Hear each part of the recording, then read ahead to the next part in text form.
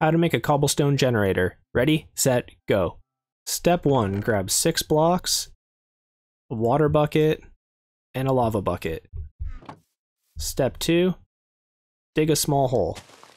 Step 3, in the space behind that hole, go 1, 2, 3, and place your water in. Leave a space blank. For this spot right here, go 1, 2, 3, and place in your lava. And that's it. Now when you mine this cobblestone, it'll continuously keep spitting out cobblestone. Using this design, you can make more complex designs such as this one. The lava flows in from the top, and there's water on either side. That way you can mine a full straight row like this, and keep shifting side to side and have a constant row, with the hoppers filling into the chests like this. There's a way to use redstone to push yourself back and forth, but I'll let you find that on your own.